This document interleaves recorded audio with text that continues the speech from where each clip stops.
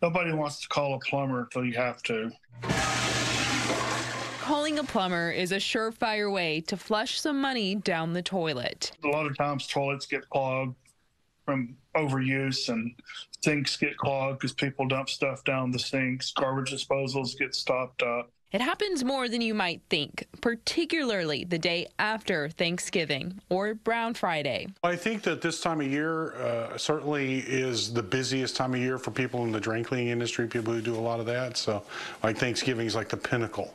It's, it's the thing for, because people do, they clog up their sinks and they do those kinds of things. And this is the time of year for it. Mickey Womack with the Pluminator warns of vegetable shavings, meat, bones, and turkey skins. There's been a lot of times that people will call us and say, hey, the garbage disposal's broken, and we pull off that tube and empty it out, and all this stuff comes out, and put it back together, and everything works. But the number one problem both plumbers say they see? Just don't shove potato skins. A lot of times, folks will put something down like potato peelings or something. I see that a lot. If you're not sure if it's safe to put an item down the garbage disposal, throw it away. Or consider this. I wouldn't feed your garbage disposal anything that you wouldn't feed a baby.